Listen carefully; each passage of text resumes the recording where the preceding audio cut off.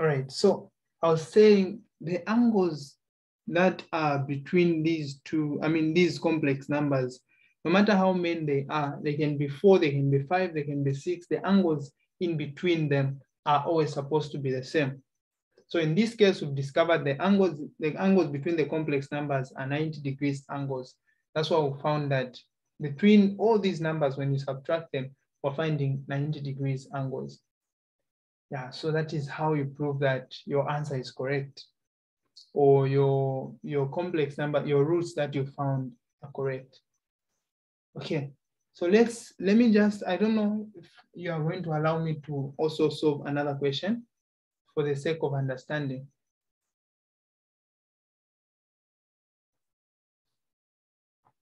Should I solve another question or we end here? I just send an exercise.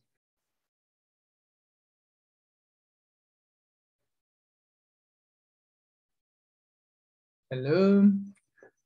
Okay, you're not talking. Let me solve another one.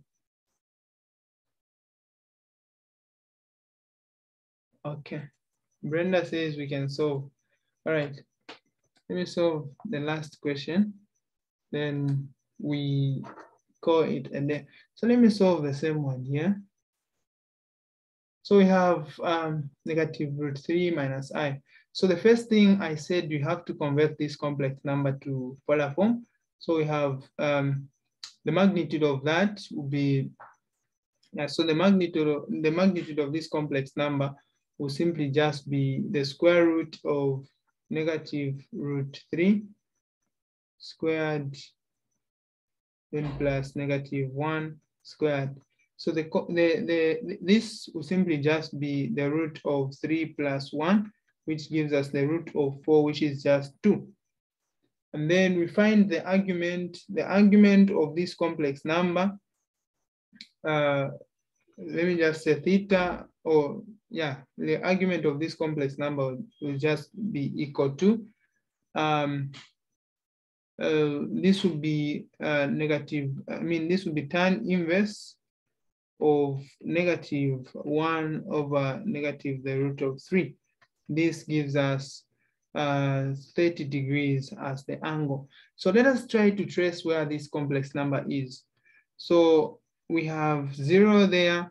So we have negative root 3, which can be there, negative root 3. Negative I as the imaginary part, so negative 1 there. So the complex number is in the third quadrant. So we say 30 plus 180, which is just 210 degrees.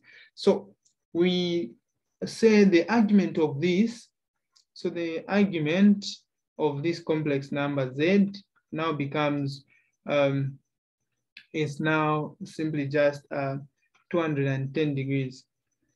Okay, so that's the argument for this complex number. So now after finding this argument, we can now, after finding this argument, we can now find the values of K, the K values. So the value of N, or before we find the value of N, let us first write this complex number in polar form. So we have Z to the power 3 is equal to, okay, let me just erase everything to create space. So we know that the argument is 210, the magnitude is 2. The argument is 210, magnitude 2. Okay, the argument is 210. So the argument is 210 degrees. Oh, sorry, started writing what I'm saying. Okay, so the argument is 210 degrees. So we have Z to the power 3 is equal to 2 and then cos 210 degrees plus I sine 210 degrees. So this is what we have. So when we write this in the normal form where we find the cube root of Z this side and the cube root of this other part, it means that we'll have something like this. Z is equal to, we have 2 and then we have cos 210 plus I sine 210. Then we do this. This will be raised to the power 1 over 3 to get rid of this 3 on Z. Okay, so now, having done this, we can now, okay, from this, we can now tell that the value of n is equal to 3, and then the k values will simply just be 0, 1, and 2. Yeah, you don't have to include 3 itself, no. So from there, let me erase this. We can now quickly find K0, K1, and K2. So K0 will simply just be, to find the angle, the magnitude, of course, will be raised to the power 1 over 3. So the magnitude will be 2 to the power 1 over 3, which is just the same as the cube root of, oh, sorry, I'm writing on K. So the magnitude of this complex number will simply just be the cube root of, I mean, this would be 2 to the power 1 over 3, which is just the same as the cube root of 2. So to find K0 will simply just be the cube root of 2. Then the angle, we find the angle there. So the angle will simply just be, the angle that we found was 210. So 210 plus 360 times 0, because we're dealing with K0, and then over the value of n is 3. So 360 times 0, the answer is just 0, and then when you divide by 3, the answer that you get is simply just 70. So you have 70 there, 70 degrees. And then we also find K1. So K1, let me write it here so that we have the space for K3. Okay, so we also find K1, sorry, the space for K2. So we also find K1. So K1 will be, the magnitude will still be the same. And then the angle, so the angle for K1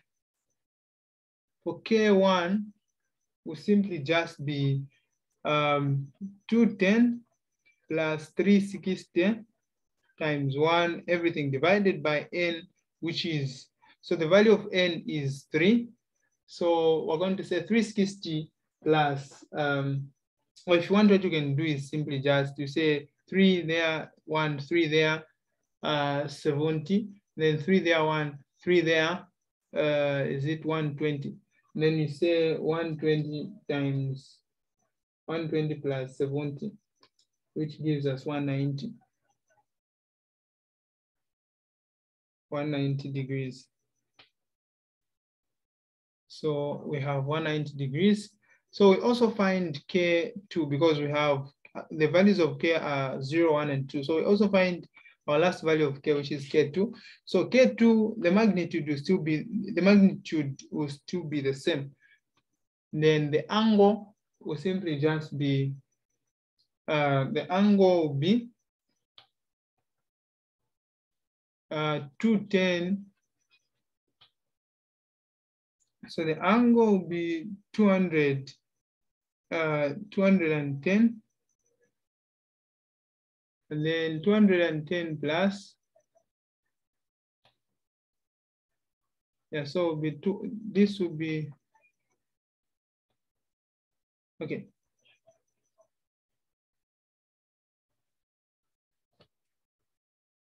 Wait, let me just go back a bit.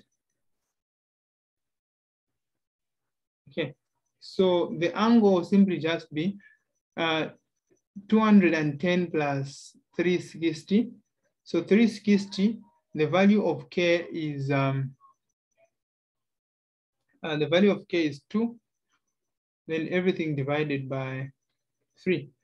So we have 3 there, 1, 3 there, 70, 3 there, 1, 3 there, 120. So 120 times 2, we have 240. 240 plus 70, that will give us something like, is it 330? Yeah, something like 330. So is it 310? Sorry. Yeah, so we have 310 there as our angle. So now let us put these 3 complex numbers on the Argand diagram. So we draw our Argand diagram. Make sure that you show that this is the imaginary axis, and then this is the real axis. So this is the real axis, this is the imaginary axis. So we can now draw the circle as usual. So this circle should have the magnitude cube root of 3. The cube root of 3. Oh, sorry, the cube root of 2.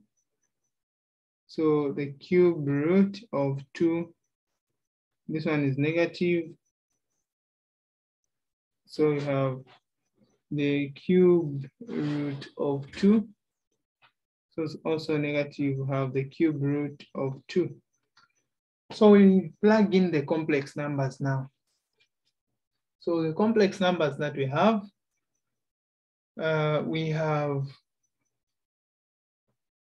the complex numbers that we have 70, oh sorry, yeah, we have K0. So K0, look at me now.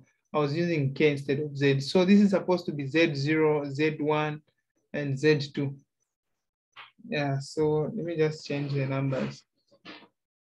I mean the letters, sorry. So this is supposed to be Z0, Z1,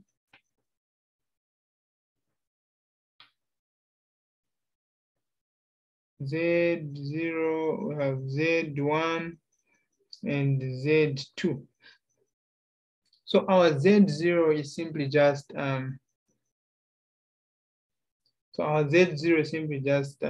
cube root of 2, and then 70 degrees will simply just be there. Let me just approximate it. No, my approximation is wrong there. Okay, 70 can be somewhere there. So this is 70 degrees, and then this is my Z. This is my Z0. Then from there, we can have Z1, which is 190. So when you subtract 190, when you subtract 70 from 190, you get 120. So you measure the angle 120 degrees from there. From 70, you get something like you get an angle that would be somewhere there.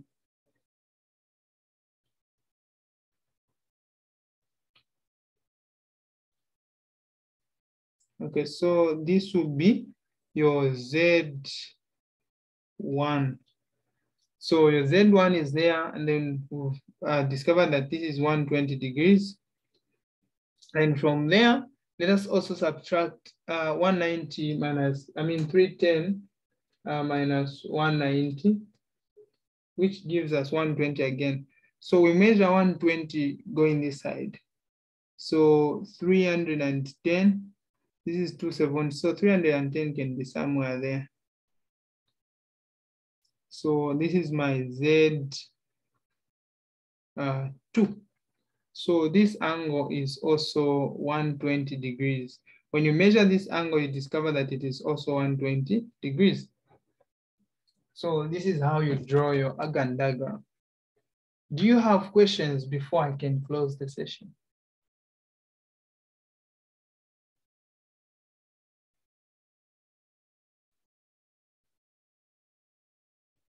Yeah, so if you have questions, feel free to ask.